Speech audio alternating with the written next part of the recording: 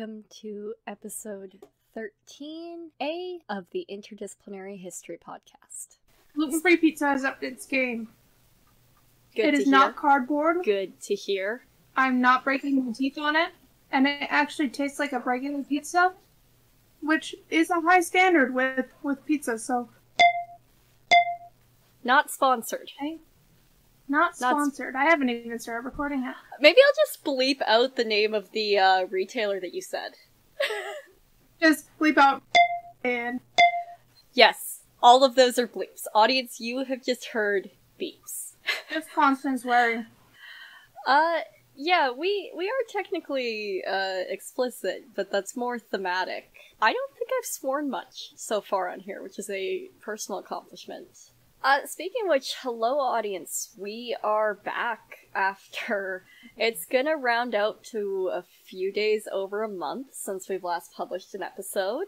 If you're hearing this on the day it comes out, Victoria and I are done our spring summer courses, so we have a couple of scant few moments of peace.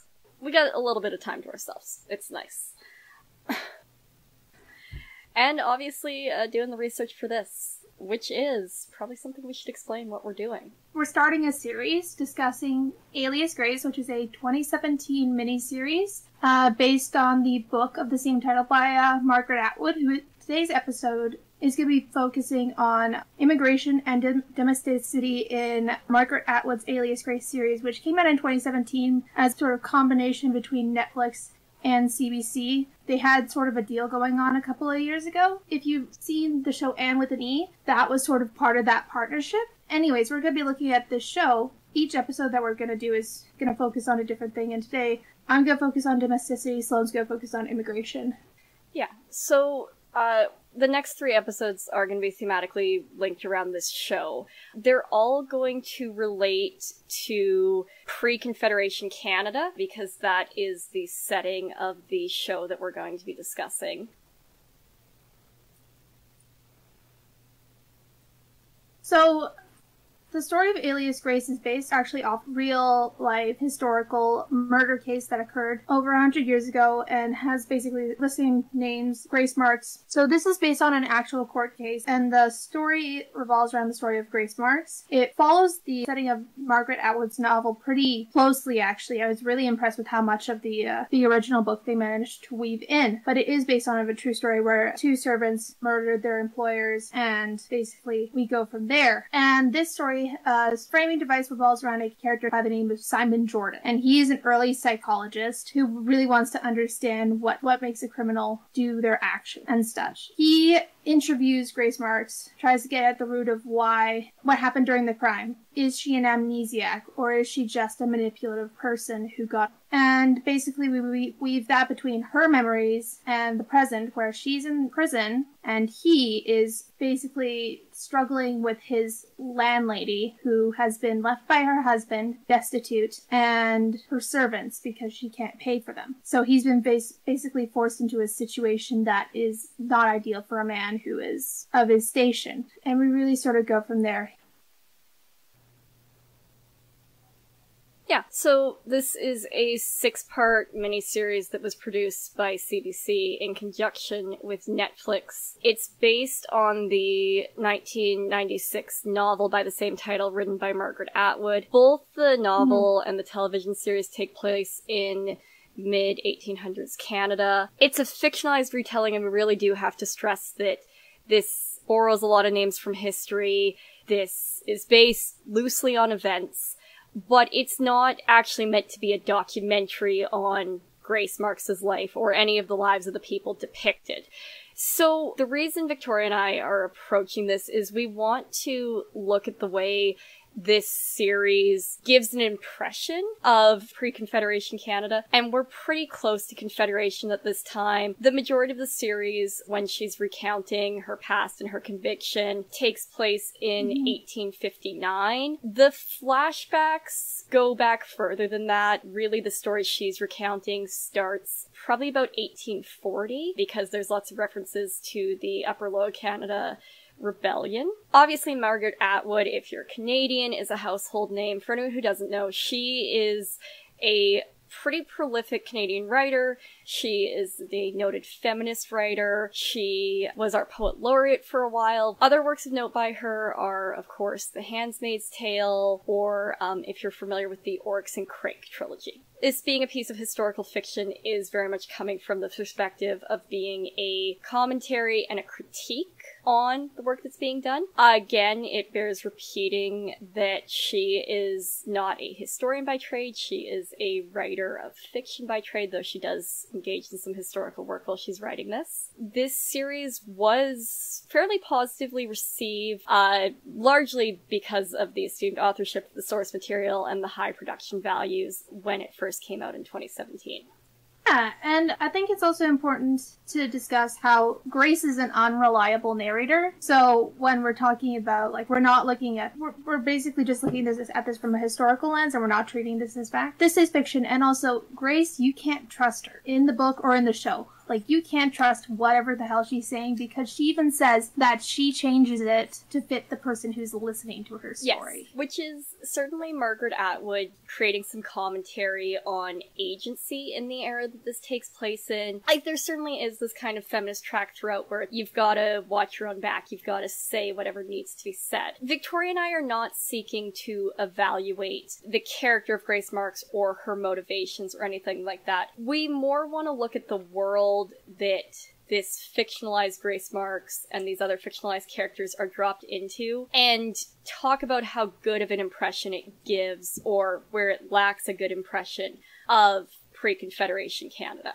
And specifically Toronto. Obviously, Canada prior to Confederation is incredibly regionalized, incredibly atomized. Most of this story takes place in Toronto and other large eastern centers.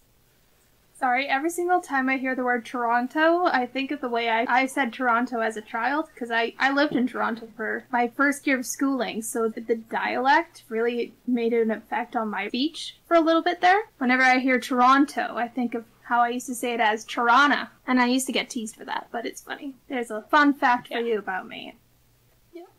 Also, I think it's important to say we don't know basically anything about Grace Marks, except for, like, from her confessions.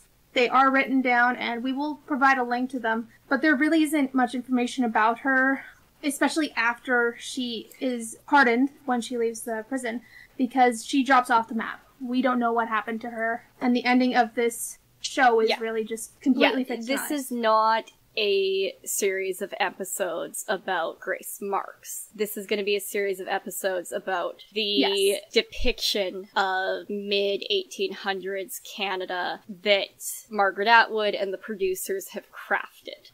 Yes, and I just wanted to clarify that because we don't know much about Grace at all, so, like, that's where fiction comes in. Yeah, and I think more broadly, I mean, we've talked about it before on the show, that we feel that, like, I wouldn't want to turn Grace Marks into a figure of history, or, you know, like, again, we get into that kind of, even though Grace Marks is a woman, we would get into that great man history. You can, maybe to use an amalgamate, you can read about Al Capone, or you can actually learn about the Prohibition era. We are doing the latter, hopefully a little bit, and we hope you'll learn with us, listeners. Alright, I am good to go with immigration as our theme. Yeah, so like many people living in Canada in the mid-1800s, particularly the early mid-1800s, 3rd decade, 4th decade, 5th decade, that area, Grace Marks is not born in Canada. Grace Marks is emigrating with her family. There's a lot of very interesting but very subtle things that this series shows to do with the process and the nuance and the experiences of people migrating to Canada in this time period. One of the things that I think they get really, really well done is looking at the culture shock, and how there is this very Eurocentric idea that there's a profound difference between the born Canadian and the immigrant Canadian. And I'm not talking about born Canadian meaning people of Indigenous heritage, although that's really what that should mean, but the Eurocentric viewpoint of people of European ancestry being born in Canada now. And they do a really good foil with that between Grace and another person about the same age as her who is born in Canada and has a few generations behind her of being in the emergent European settlement in Canada. So, Victoria, I'm curious if you were going to think about something that comes up in regards to immigration in this show, what stands out to you? It's just how brutal it is, and it's not really just the lines, but just how it shows just how brutal traveling across could be. Just like everyone is getting sick, and like people, like they're given rules, but people don't really follow them, and they're just not feeling well. Grace's mother passes away on the voyage, and you just sort of see her unceremoniously dropped into the ocean. Is the realities of immigration at that time. Yes, and absolutely. We've got transatlantic immigration happening. There's a few different factors coming through. Obviously, there's the very appealing promise that, like, come to the quote-unquote New World, expand the British Empire. Something very interesting that I came across in the research for this that would not have pertained to Grace Marks or her family, just based on the timeline. But there were experiments done in subsidizing immigration throughout the first half of the 19th century in the British Empire into Canada. 1812, 1823, and then 1825-26. You've got real efforts being made to bring families over. Grace Marks's family comes from Ireland, and she has a couple of very good lines that are lines that the character is saying, but are very significant to understanding the window into the past that Margaret Atwood's trying to create. So one of the things that Grace reflects on is that they're from Ireland, but they're Protestant. And as we know in the British Empire, there has always been that conflict between the Anglicans and the Catholic Church, or the Papists as they're often referred to. That is a very significant part of Britain coming in to North America. So at this time period, there is still the conflict between the French and the English that's happening here on the backdrop of the continent. There's a huge Irish Catholic population that first settles in the Maritimes and then moves into the inland. And one of the things that gets noted by British officials in this time period, even when you've got British Catholic citizens, is there is this fear of British supremacy being undermined by the Catholics, but also the commonality that is potentially going to exist between Irish Catholics and French Catholics, and the potential unity that could come from that. Nonetheless, Irish Catholic migration into British fishing stations was essential as a chief source of labor, and that continues to be true when we see Grace eventually becoming a domestic servant. Yeah, it's been a while since we recorded. I forgot what it's like. This isn't much of a dialogue, and it's really bumming me out. Sure. Sorry. Yeah. Sorry, do you want me to put it equipped? I'm just interested in what you're saying, so I'm like, it's interesting because, like, once again, I was really excited to see as an adaptation how close it was to the book. And basically, Grace is forced into being a domestic servant by her father, who drinks a lot, throws away their money, doesn't pay the rent on the lot they're renting from the landlady that he tried to seduce. They didn't keep that in the show, but... Yeah, and actually, I'm glad you bring her father up, because that's another thing that Margaret Atwood does really well, or this show at least does very well for setting the backdrop of it.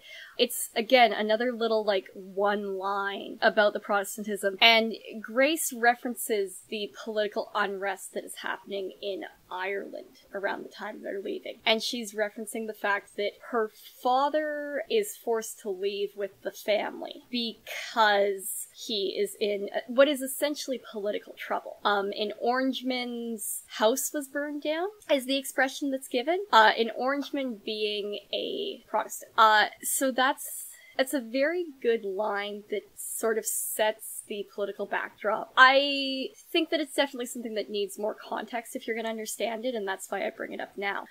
Yeah, I think I should also mention, like, just because they don't give that context in the show as well, Grace's family wasn't able to pay for it in the books. It was Grace's mother's family, because she stepped down to marry Grace's dad, and it was basically her uncle and aunt who paid for it because they had been taking care of the family for them for years, but now they were having kids of their own. Yeah. They can't do it anymore. Go over to Canada, go and get that land. Yeah, we should probably explain also maybe the kind of family background that Grace is coming from. So, Grace is the oldest child. At least in the show, I believe she's depicted as being about... It's really hard to tell. I would say she's about 14 coming over to Canada. I don't know if it's stated in the book. She's 12 going on 13. Basically, when she applies for the job, the landlady who basically trying to kick her dad out was like, okay, say you're 13, that way you can work at the Alderman Parkinson's. That is one of the choices, I think, that having, Sarah Gadon is a great actor, fantastic actress. But she's clearly a 20-something woman playing a 13-year-old. Yes. Yeah, but she plays everything from 13 to, like, late 40s, 50s in the show, which is perhaps a downfall of this show, is not having a child actor.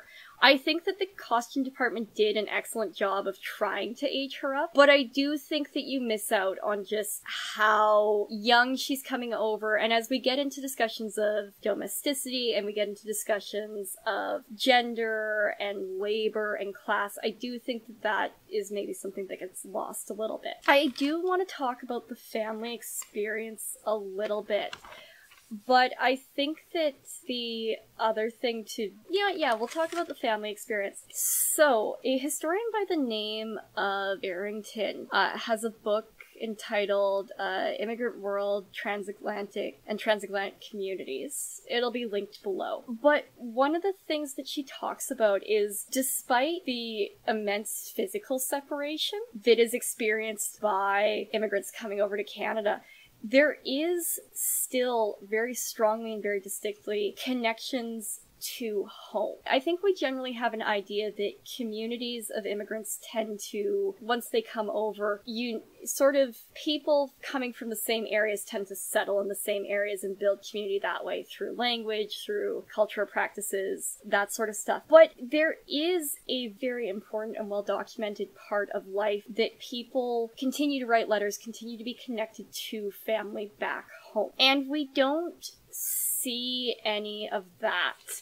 in the show. We don't see Grace getting to experience any of that. The circumstances that Grace comes over on, it makes sense why that's lacking. But if we're going to talk about the world that this is meant to take place in, it really does bear talking about the fact that her mother dies on the voyage. She loses a lot of those connections. And this is an era where your connections are so important that even after you've lost your connections, you can still be judged very profoundly by them. Grace, eventually, not long after settling, as Victoria has mentioned, takes work. We don't see her interact with her family at all past then. Once she arrives at the household that she's going to be doing domestic work at, her family ceases to exist for her. She changes employment a few times through and I hope I'm not stepping on your toes right now, Victoria, not trusting her father to use her wages appropriately. She stops sending the money back to her family. And that's interesting because we have this idea, I think, that media tends to promote, that you come to a new place and you get a fresh start. The world that this takes place in really doesn't allow that. This is still a highly hierarchical society. This is still a society that cares very much about reputation, that cares very much about extraction and origin. And the line that stands out to me about that, where Grace is, this is in like probably the first 15 minutes of the first episode, Grace is reflecting on the fact that she's been convicted of murder, and there is this sort of stream of consciousness quality to it. And she's talking about herself and the man that she is convicted with. They're co-convicted. And she's talking about a news article that she read about herself and McDermott, who's the other murderer. And she quotes the article in saying, both were Irish by their own admission. And there's this very, not overly dramatic pause, but a good, full stop pause in her musings. And then she goes, as if being Irish were a crime in and of itself. Absolutely, that is a attitude and a sentiment that exists in the British lens in this period. Ireland is in and of itself a colony of Britain. It's been a colony much longer than these kind of expansionist imperial colonies that we are thinking of in this period, but it is. And there are all these negative stereotypes that have been chronically applied. Criminality. We hear Grace's father refer to her and her sibling as a bunch of thieving Irish bastards. Which again, the oldest is 12. The oldest is 12. And yeah, those attitudes are not consistent throughout the series, but I think they do really set up the world well in reminding you that this is a highly hierarchical, this is a very judgmental society, and a society very concerned with pedigree. Being Canadian born, or being, born of European immigrants in Canada is not strictly an asset in this time either, because the Britons who are from Britain are the best, is the social attitude that exists. However, we do see things like Grace is eventually going to be employed by someone who is of good Scottish stock, and that is acceptable in the lens of the society. So I find that line to be really worth unpacking. Yeah, and it's also, I think, because Grace is still treated with suspicion when she's in the workforce. Not only by the Alderman Parkinsons, not only just because she is of Irish origin, but also because she knows that their son impregnated a girl who eventually got her an abortion because he didn't do right by her. And also sort of with Nancy, who is kind of two-faced in a way, according to Grace. Mm-hmm. Yeah, and Nancy is an interesting character that I hope we will talk about at some point. Nancy happens to have the last name Montgomery, which is referenced in the show as there is a tavern that is burnt down around the time of the rebellions, 1837 to 1838, that is Montgomery's Tavern. And it's not said that she was a kin of the Montgomerys that owned this tavern that is associated with the rebels. But just having that name and that association and not really knowing, is she connected, how close are the kinship ties, is it worth worrying about, is something that she carries a little bit too. On the topic of immigration in this period, there's something to be said also for the nods to the fact that when you make it to Canada, you're not always going to stay in Canada. Now, by and large, moving from Britain or, the European parts of the British Empire, God, I hate saying British Empire so much. I'm trying so hard to, talk about the British colonies, but not come across as,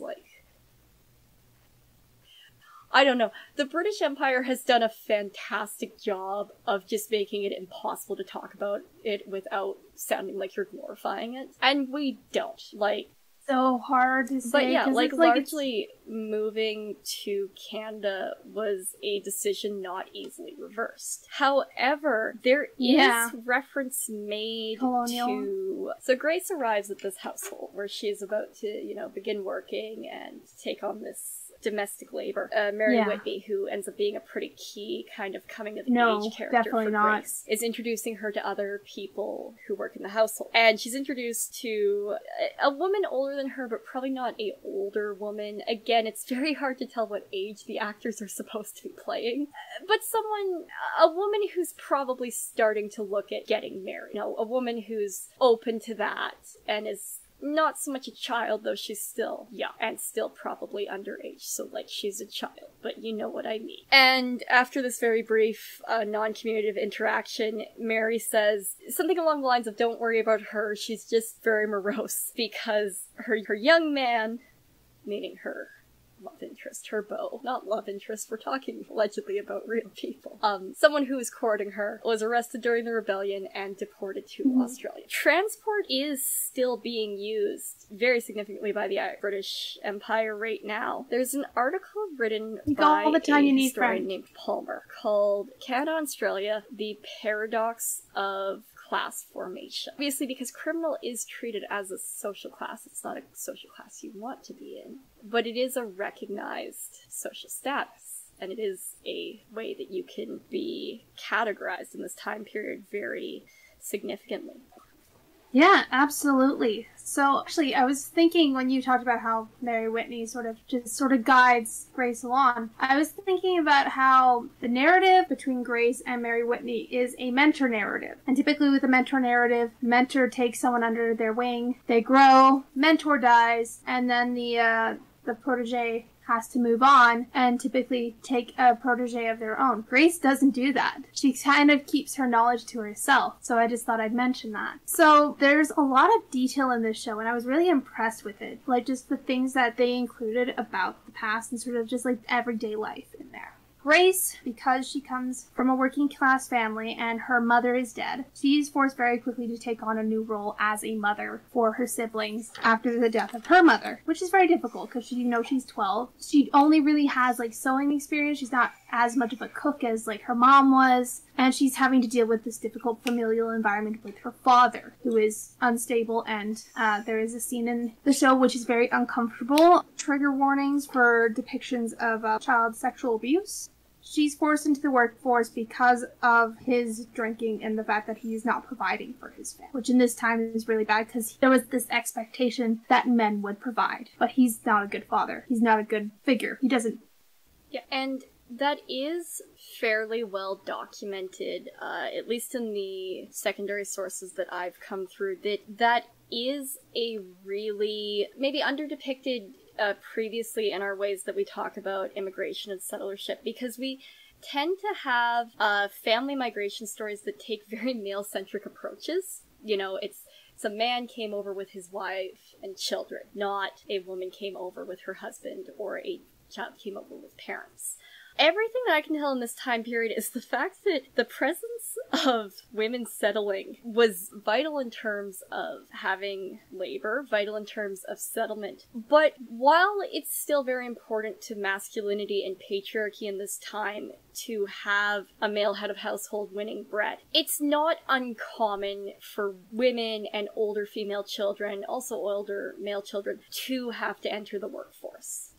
Yes, it's very common. Like, we're seeing the Industrial Revolution, although it's still early Canada, so it's sort of not as advanced as, say, like other places across, but we're still sort of seeing a movement forward, especially because people are able to move up in society. We see social mobility, especially in the character of Nancy Montgomery. Yeah. She moves her way from a servant to a housekeeper, and then to the mistress of Thomas Kinnear. When Grace moves in, she's forced to grow up really fast. But she doesn't have really that kind of guidance because her father is a failed patriarch, her mother is gone, she doesn't have the influence that she needs to grow and to learn. Like, she can sew, she has some skills like with food and chores, but she's not there just yet. And so when she starts working at the Alderman Parkinson's, we sort of see her start to flourish and learn, specifically from Mary Whitney, who acts as a mentor and a friend. Mary teaches her how to do certain things, certain jobs, and also just sort of how to be a kid again, because they have fun together. They have these habits where there's this very pivotal scene where it's the apple scene, sort of like an old wives' tale where you cut a apple and peel it, and then you throw it over your shoulder and it gives you the first letter of the name of the person you shall marry. Grace sort of sees this as a joke, like she doesn't really take it seriously, and it's Mary Whitney who does, because she's still a kid. Even though she gives Grace all this information, well, don't let anyone do this to you. But she's still a person who has fallen for these things and has had these issues happen to her. Like, Mary Whitney is coerced into a relationship with the younger son of the Alderman Parkinson's, and she becomes pregnant, and he makes promises to her that he'll marry her, and then when she reveals that she's with child, he dumps her, and she's forced to get an abortion. But that's off topic. That's me just sort of giving a summary.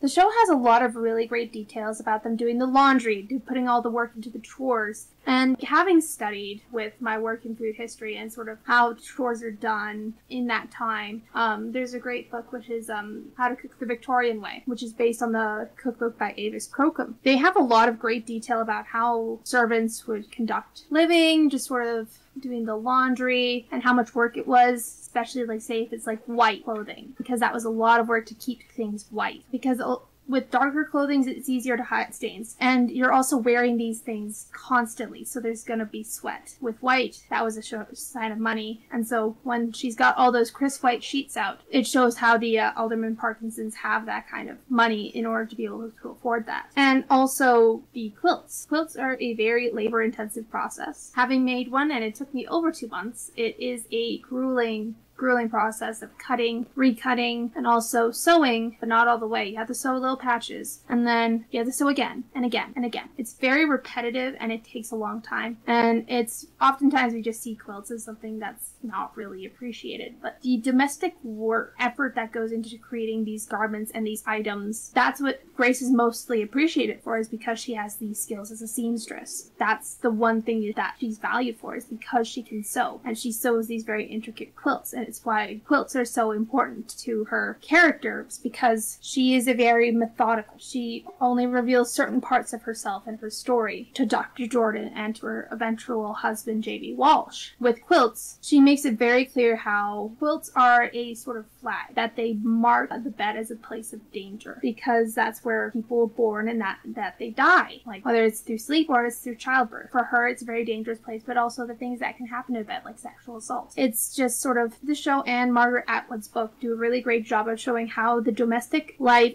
at this time was dangerous. Like, it was grueling, it was hard, it was difficult. Yeah, absolutely. So Victoria's talking so much about quilts because there's this really poetic, long monologue that Grace Marks' character in the show delivers one of the first times she's being interviewed by Dr. Jordan. Dr. Jordan is in the series because, and we're going to talk about this more in the subsequent episodes that we do for this. At this time, incarceration in the penal system is developing. And there is a very noticeable movement in the 1900s amidst a lot of other social reformist type attitudes that prisoners should be reformative, prisons should be reformative, and the justice system should be trying to get people integrated back into society. So you have charitable organizations that are campaigning to get people acquitted or campaigning to get people leniency. So there's one of these social societies that is upper class people trying to do better, or to better society, which, you know, is so fucking paternalistic of the upper classes. But whatever. We know that most suffragettes were wealthy white women. They started things off well. We've got a lot to go still from there. But Dr. Jordan is an American psychiatrist who's brought in essentially to assess that Grace should be ready to come back into society and should be reintroduced into Canadian society and doesn't need to spend more time in the penitentiary. Grace spends some time in a asylum, which we're going to talk about in a future episode, and then she's in the penal system now. We see also the fact that convicts have opportunities to do labor and earn wages. Grace herself, because she's a notable person. She had a very highly publicized trial. She's been in prison for about 10 years now on very good behavior. So she's actually doing domestic work in the wardens of the prison's household. And she's kind of this curiosity that the warden's wife and all the friends of the warden's wife can look at as she serves tea, and it's very interesting for that. But she delivers a monologue about quilts. And whether or not you specifically want to look at the history of quilts, I think that monologue means so much for reminding people who study history not to discredit smaller things. Grace is talking obviously a lot about these kind of conventions and these cultural artifacts that quilts actually are, and how they have these meanings. And she lists off names of them that remind you just how integrated Christian faith is into the lives of people from the British Empire. One of the quilts is called a Jacob's tree, or a Jacob's pear, tree of paradise. So you see the way that these allusions are being brought into craft. And we're in a pre-industrialized society. The Industrial Revolution doesn't hit Canada really until the post-Confederation period. Exactly. So if you, are someone who appreciates Marx's writings and the idea of species beings and creativity, artifacts like that do have a lot of merit. And I think that Margaret Atwood, while not being a historian herself, is putting a good message out there for looking at cultural history. Yes, and looking at sort of the details that you wouldn't really expect, and sort of the details that are not, like, when we look at history, they're not the first things that we think about. Specifically, yeah, the quilts, and how the quilt is important to Grace's character because it means that she's finally been given the chance to make one for herself, to make the life for herself that she wants. Yes. Which is ultimately what, emigrating is meant to promise. And I think as a metaphor, if we want to understand not just this fictional character and some of the narrative things, I think it's a very good descriptor of the way that the lower classes' labor and the things that they create are what actually gives the upper classes all the opportunities that are promised by coming to North America in this period. Because it's the upper classes who actually get all the things that are promised, who get the perks and the good life. Yes. They get the benefits and everyone else does the work for them. They're all the same. They just like to pretend they're better. Yes. Trying to focus on the world that this story is situated in, and not just the behaviors of the characters, but trying to actually focus on that. I think that it's very important to remember that there is political awareness of women and of people confined to domestic spheres. We still, in this time period, have a very marked distinction between public life and private life. Public life being political, being visual, and being male, and domestic life being feminine. The exclusion from politics does not lead to a lack of political awareness. Mary Whitney herself is a daughter of a revolutionary, or a rebel. She is not unaware of it. She has listened to the same political rhetoric, and she's able to repeat it. And you can see the way that that is so politically aware of everybody. Not just the people who have public lives, but everybody is aware of the rebellion that was put down, and everybody's got an opinion on it, whether or not they're supposed to. Yes, and it's unavoidable, and even though Mary Whitney says, "Oh yeah, we're not supposed to talk about politics," they absolutely talk about politics in the workplace. And what I was meaning to get at is that, yeah. Of course they would all use the same outhouse. Of course they would all use, the chamber pots, and that there would be a whole routine that they would have to go to clean them and make sure that they're back in the same place so that the sort of upper class people that they are working for, they don't notice that they're gone in the first place. They're sort of meant to be silent, who don't comment or take part in any of the life, but meant to just cater to every single need. Yeah. It's interesting that you use the phrase workplace. I think that this show does a really good job of reminding the audience that for people employed as domestic help, there is no separation between your work and your living space, because you live where you work. And yet there is, there is that privacy that exists when Mary and Grace are in spaces that the household owners wouldn't go into, or when they're not present. So I agree with you on that. Thank you. Yeah, and I think there's going into that household space. When Mary Whitney dies, their place is invaded by people who haven't been in there before, which is the servants, but also the owner's wife. Sort of place that was hers, and Mary Whitney's was taken from Grace. And so now she's sort of in shock about it. Also, she's just lost a friend. It's difficult. But that sort of that wall between the servant and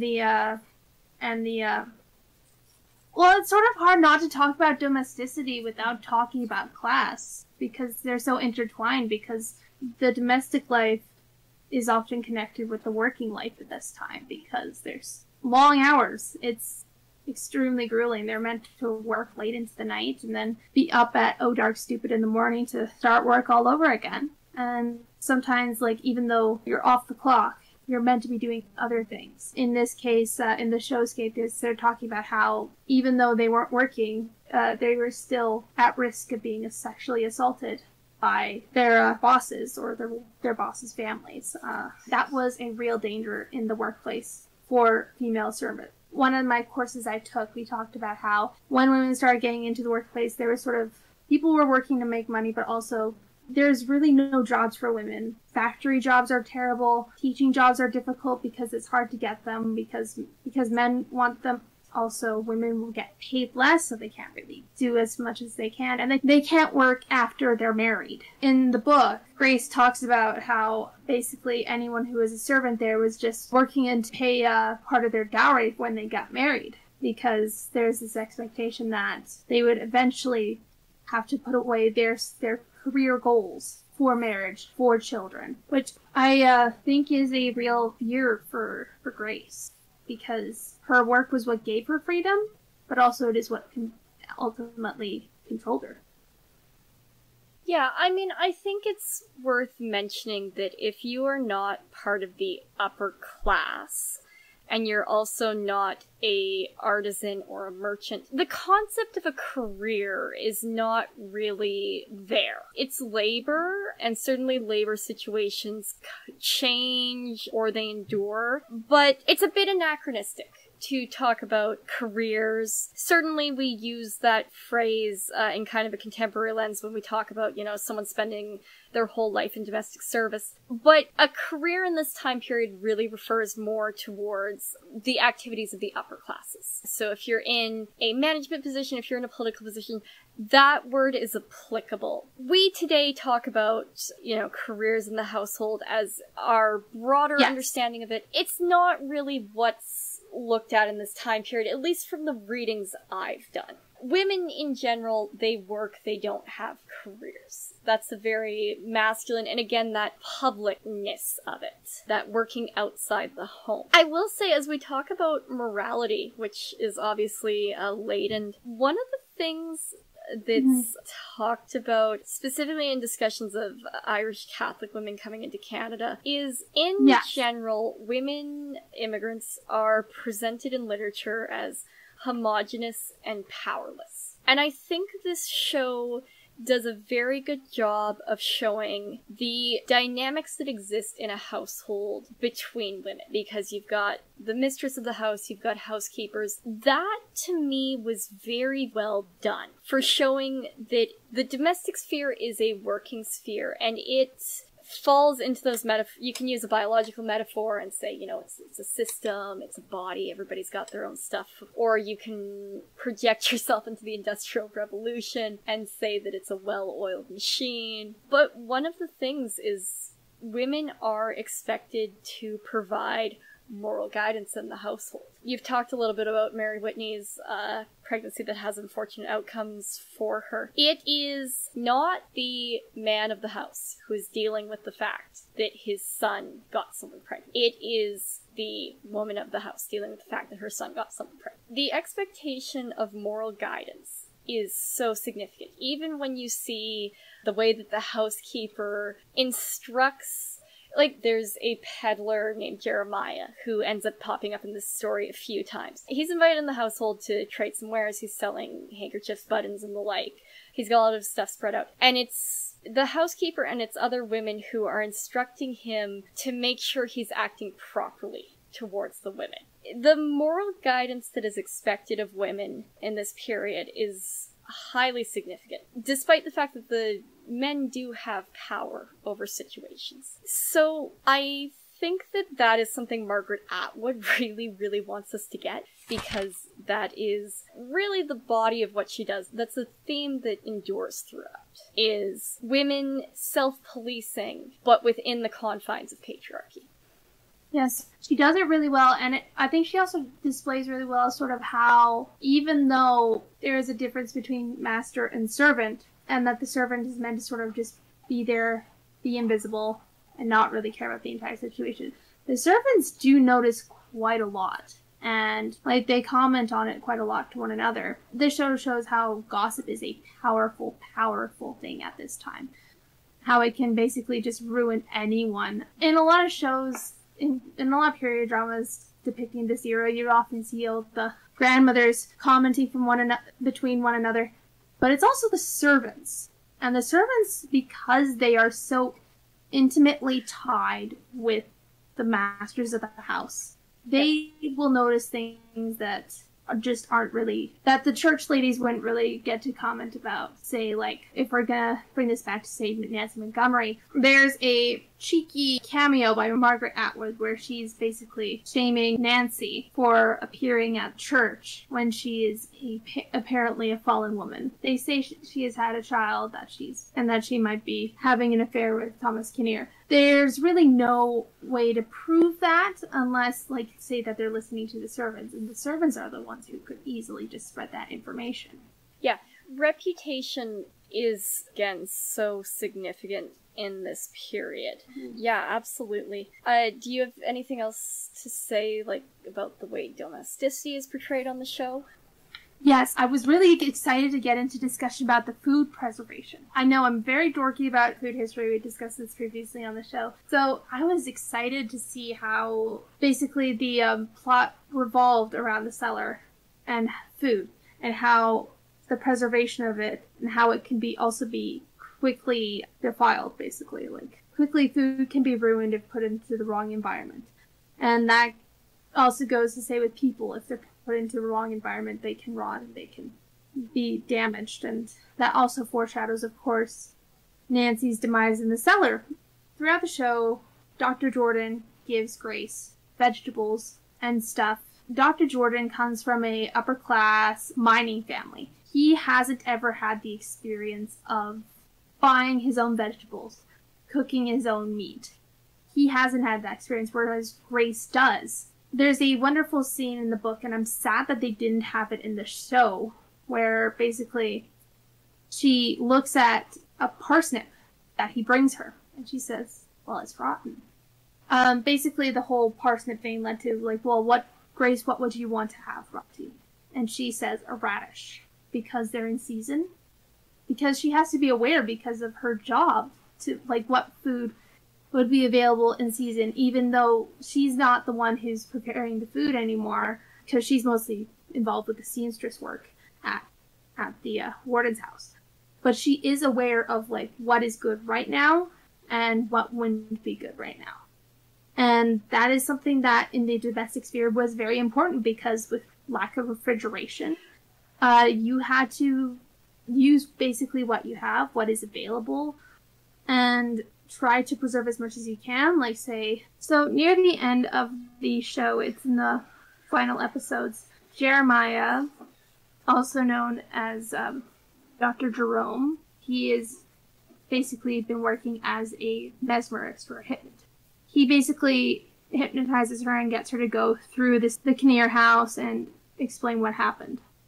Ask her if she was in the cellar of Mr. Kinnear's house on Friday, the 28th of July, 1843. 3. Grace, the cellar. Picture the cellar. Go back in time, descend in space. Grace goes, yes. Along the hallway, lift the trap door, down the cellar stairs. Barrels, whiskey, vegetables, and boxes full of sand.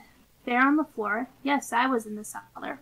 And while that is just a small little scene, sort of gives you a picture of the things that they kept down there in the cellar to keep things cool, to keep things fresh.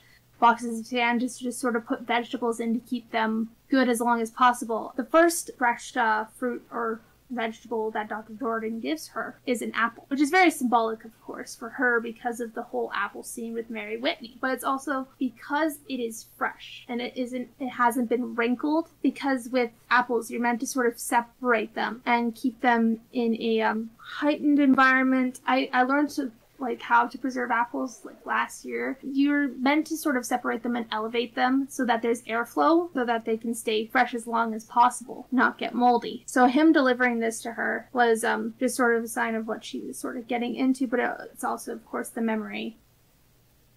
Anyways, I was just fascinated by the use of preservation techniques and the details of how this was done in this time, in this piece. I'm glad that Margaret Atwood puts in so much detail into the domestic sphere, because even though we can't trust Grace about her story, there is this level of historical detail that is remarkable, basically, about the sort of day-to-day life, the sort of chores that everyone goes through, the preservation techniques that, why would she lie about that? And it's very interesting. I also think it's important to discuss how basically the relationship at the Kinnear's house, where everyone was basically so close to one another that it was difficult to separate the private and the working life. Yeah. So Grace is in two different situations of domestic employership that we see in the mini-series. The first couple of episodes, which we had intended to focus on today and gotten pretty off track from that, she is in a city household, so there is a lot of amenities nearby, and it is an incredibly female-dominated environment. And there is a wife, so there's a lady of the house, there's housekeepers, and it really is just a very female environment. She ends up transferring to a farmsteader household. And it's a very nice farm. It's less of a working farm and more of a gentleman's estate farm, if you will. But we see mixed company among the servants and the dynamics that brings in. And we don't have a lady of the household presumably reinforcing the morality of the man of the household. However, that is not to by any way suggest that married men are not rapists. That's beside the point. Or that married men are always faithful. Or that married men aren't coercive. But the show does a very good job of showing two very different domestic environments. Mm-hmm.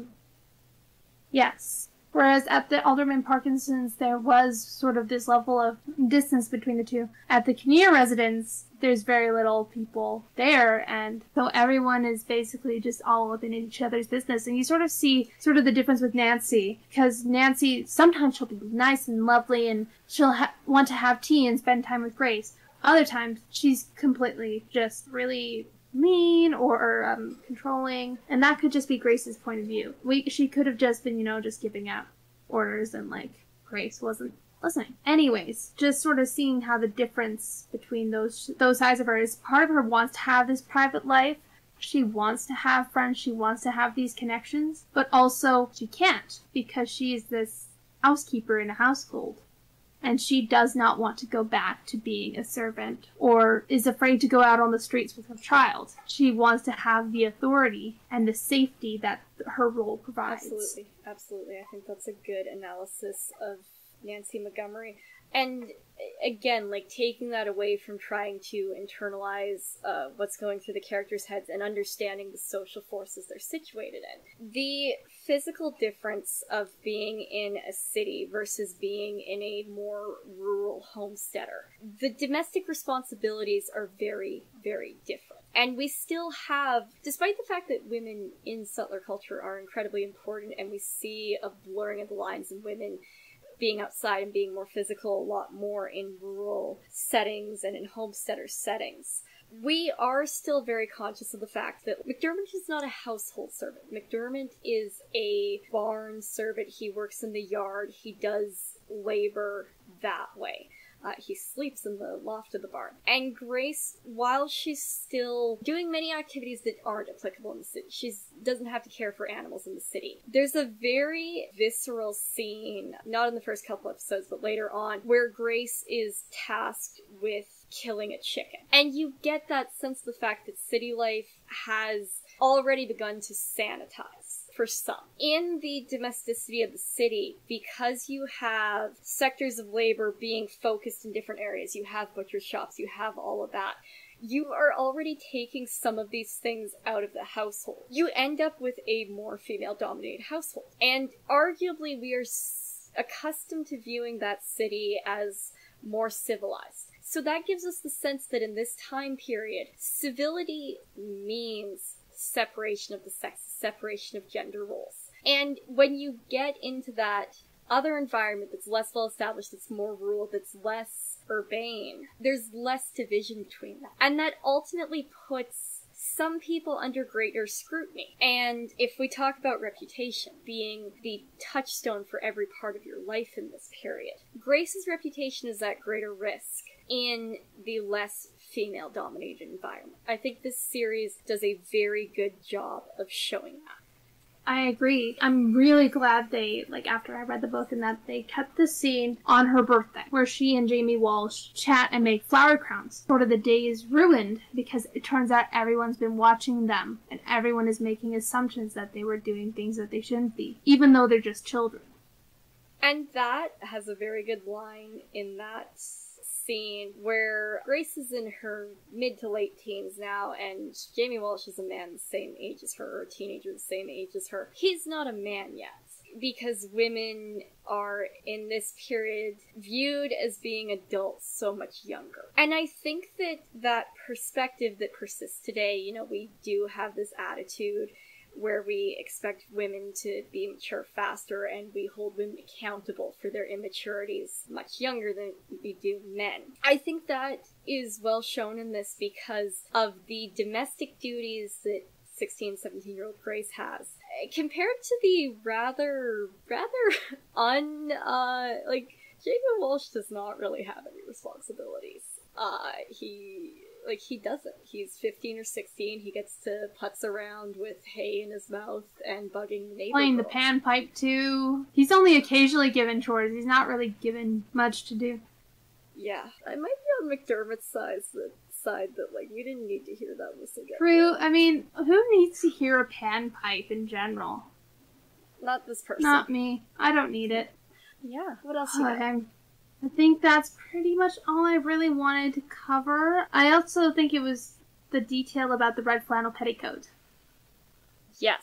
I think we should save that for gender. I think so as well, and I kind of wanted to look at more stuff on periods in this time, examining how this was done. So I'll go back to that later, but...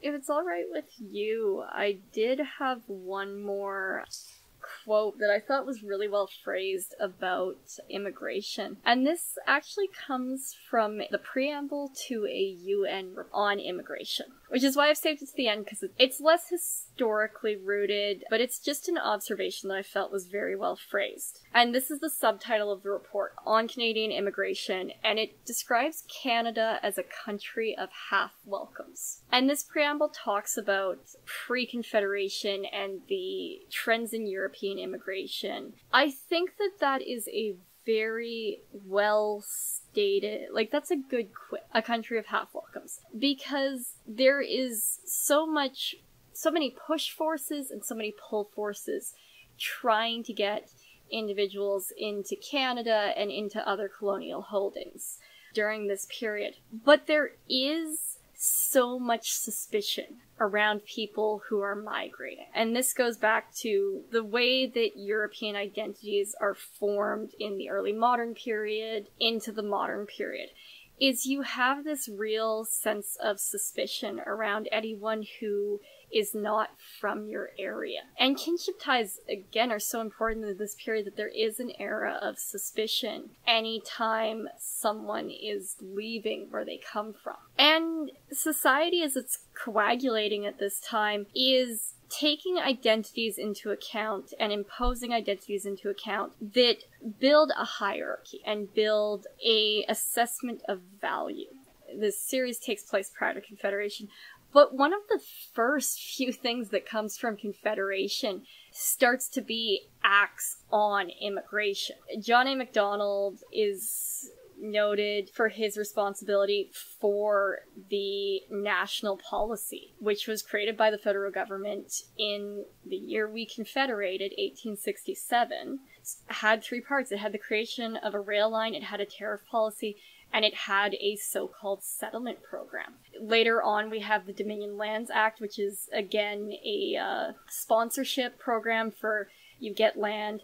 There is a registration fee associated with this, which is, there's always a bureaucrat's fee. But we have historical figures like one of our first ministers of immigration, Clifford Sifton, who articulates exactly what he thinks should be the type of people being welcomed into our country. He wanted not strictly poor people because he was concerned about filth, disease, starvation, criminality. He wanted, there's a quote, "Stalwart peasant, sheepskin coat, born on soil whose forefathers had been farmers for generations with a good stout wife and a half-dozen children. This is good quality." Like, this is when Canada itself, being confederated, now wants to push further west. And, you know, if you've read up on this, I'm sure lots of people have seen the sort of advertisements that make the West look amazing. It was not. But yeah, like, this series is it's nuanced, and it's nuanced in a way that centers around domesticity, centers around immigration, and it's subtle, which I think is both good and bad for understanding those themes. I think that recognizing this was never intended to be a documentary, recognizing that this is a adaptation of a fictionalization of a court case, and recognizing that these are primarily entertainment things, I do think that there is some knowledge to be gleaned if you know where to look for it. What are your thoughts? Yes. Yeah. I think so as well. I think that this show is a really good adaptation, and it's fascinating to watch. But yeah, it's definitely like, if you're going to watch it, just know that it is a fictionalized account and that it is not based in reality. Like, there is a lot of stuff, and we will be including the confessions. Like, you can't really trust Grace, but there is still a lot of interesting details that you can look at that are very important in discussing Canadian history and in discussing early Canadian immigration and domesticity during this time. I think that this show does a really good job with those things, but yeah, like Sloan said, it is very subtle. Yeah, and if you want to watch this because you want to see some good drama, like, if that's... There's nothing wrong with that. No one's judging you for that, or at least Victoria and I aren't. But we, in this episode and in the next 2 episodes we're going to do surrounding this, really want to challenge you. Grace could be anybody. My interest in this story could be not about Grace. This story could be not from any particular person's perspective. I just want to look at how well they depict the years that this is meant to take place in the locality it's meant to take place in. Mm-hmm. Yeah, and I'm very interested in seeing how, like, just life in general is portrayed, like, life at this time, because it's brutal, it's harsh, it's not easy. Like, there is so much work that needs to be done, like, at this time, if you are a person like Grace. If you even want to live, you have to spend most of your time doing all this work for nothing. You're basically room and board and a little bit of money. That's it. So you're just basically living to work, not working to live. I mean, if you're also wanting to watch this show, Zachary Levi is in it, and he is fantastic. That's the guy who plays Jeremiah, right? Yes. He also plays Shazam, Flynn Rider. Oh, does he voice Flynn Rider? He voices Flynn Rider. No, really? He does. If you listen to it, it is Zachary Levi. That's weird. That's weird. I can't cope with that. He also plays Fandral in the last 2 Thor movies. That's fine. I'm confused by the Flynn Rider thing. I'm highly confused by that, but that's fine. Dr. Simon Jordan, who is perhaps, like, the secondary main character. I'll suggest that much. He's the bad guy from the first Kingsman movie. Oh my god, you're right! Yeah, like, he's, if you've seen the first Kingsman movie, he's the one with the robot arm, I think. I haven't seen the first Kingsman movie, I've only seen the second one. But he is briefly in the second one. Oh yeah, he has the robot arm in the second one, because does he blow up in the first one? There's a flashback in the second movie that's him with hair, because he's got a shaved head, not in the flashback in the second movie. It took me a while to realize. It took me a few watch-throughs of both before I realized it was the same actor. Yes. Yeah, that's him. He plays Charlie. Yeah. Edward Holcroft. He plays Charlie Hesketh. That's his role. And then there's Elton John. Yes, Elton John is not an Alias Grace. No, he's not. Gosh, I wish he was, though. Just imagine, though. Just imagine. He would be on the pew with Margaret Atwood. I don't think Elton John slut shames.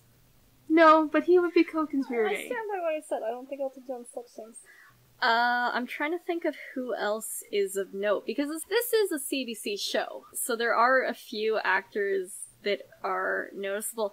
The person who plays Mary Whitby, I don't even know if the show I'm thinking of got more than 1 episode, because it was on for a couple episodes and then it was off, and I can't figure out if it was cancelled or not. I could Google it, but I'm not. But Franny Drake Mysteries, which is like a sequel to Murdoch Mysteries, I know the one you're talking about, though.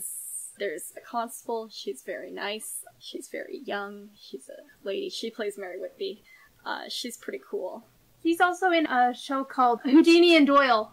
Okay, so Houdini and Doyle or Republic of Doyle? Because that's also a CBS Houdini show. and Doyle.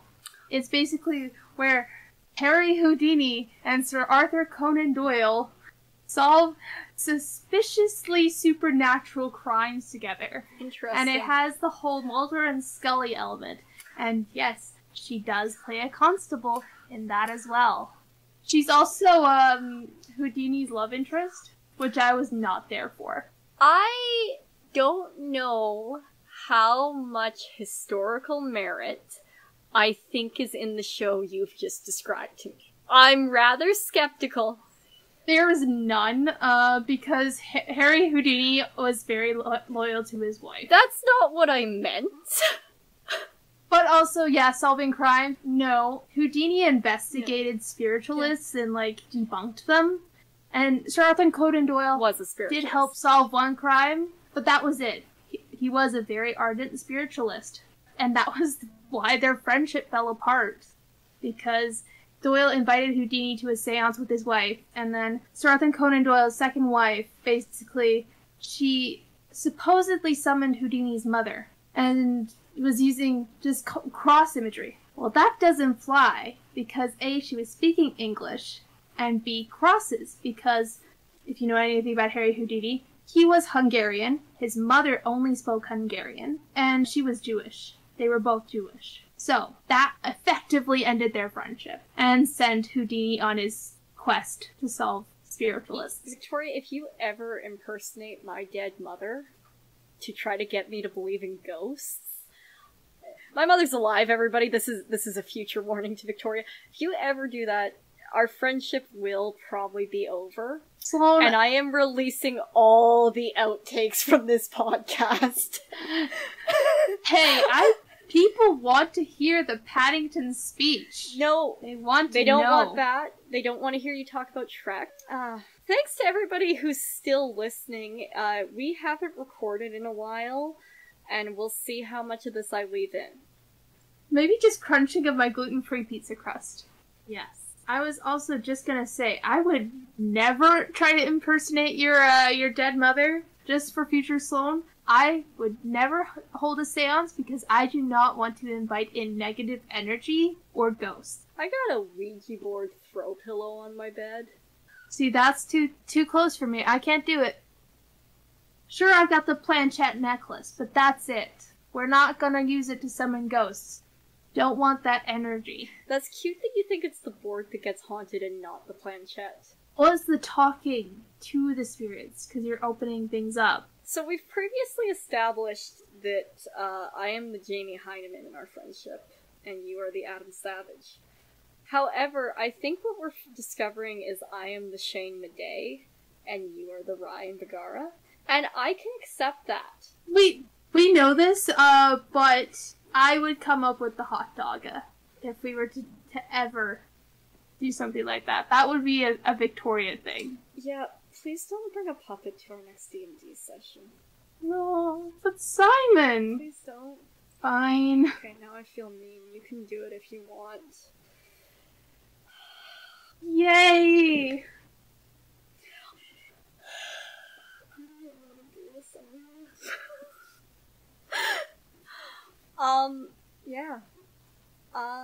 Thanks to everybody who's still listening. Welcome to some new listeners. We continued to see our numbers go up during our hiatus, so presumably some of you are new. Yes.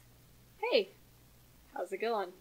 As always, we're gonna have show notes, social media, Welcome. our email, links to the blog that Victoria is pretty much the only one of us who's contributing to at this point. Hey, I haven't written in 6 months on there, Sloan. Okay, so you know what? We're not gonna bother having a link to the blog.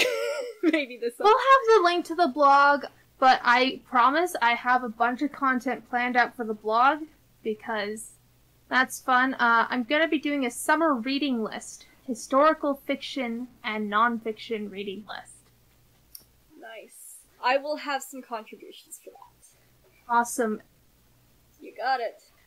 We do have a Patreon. Thank you. If anyone wants to check that out, we've got some pretty accessible tiers. couple of neat things that go along with that. Something I will throw out there is we do have a couple of options that let you vote on future episode topics, and we will be pursuing those once Trilogy is done. So, definitely a good time to think about jumping on. Victoria, you got anything else to add? The patrons we already have are awesome. They've been really just great, helpful, and also, like, we're just grateful to have their support and their feedback and advice. It's really nice.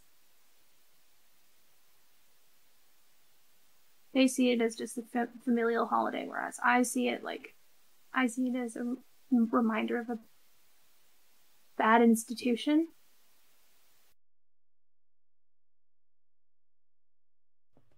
Have a great day, everyone.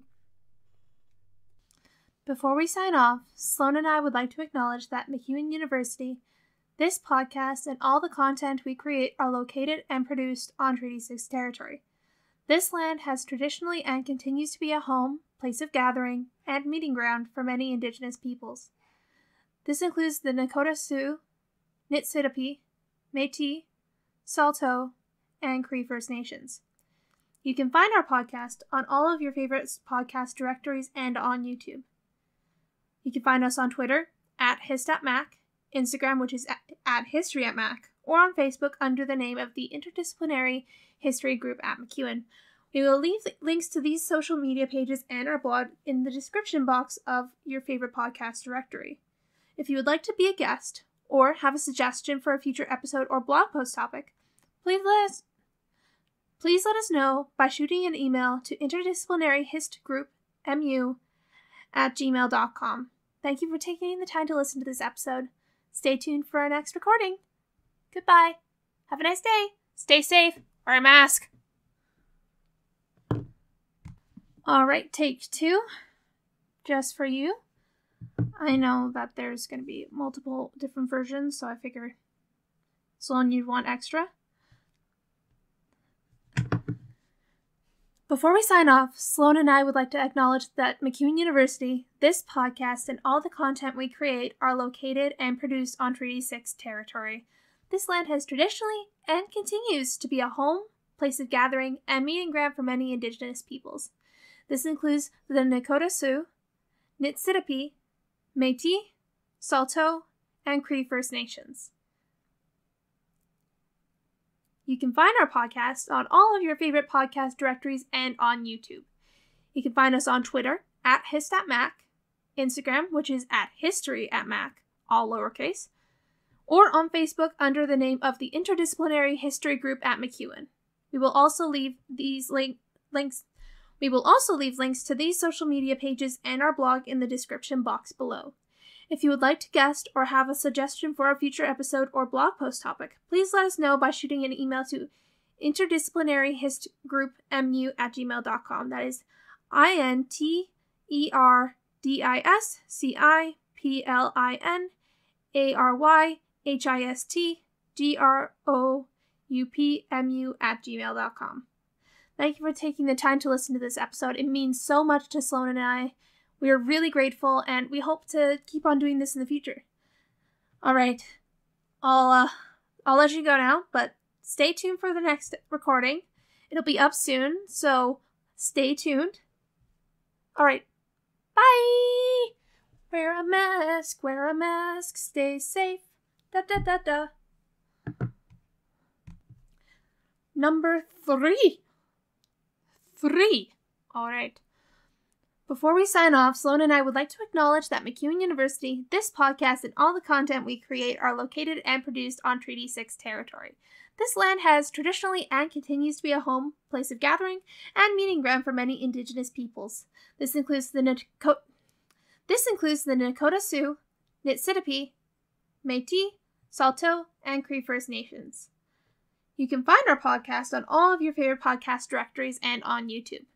You can find us on Twitter @HistAtMac, Instagram, which is @HistoryAtMac, or on Facebook under the name of Interdisciplinary History Group at MacEwan.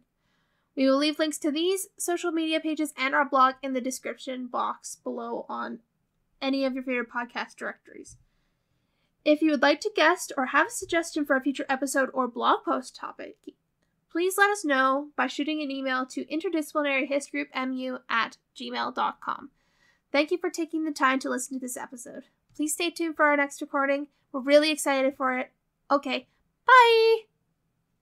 Wear a mask.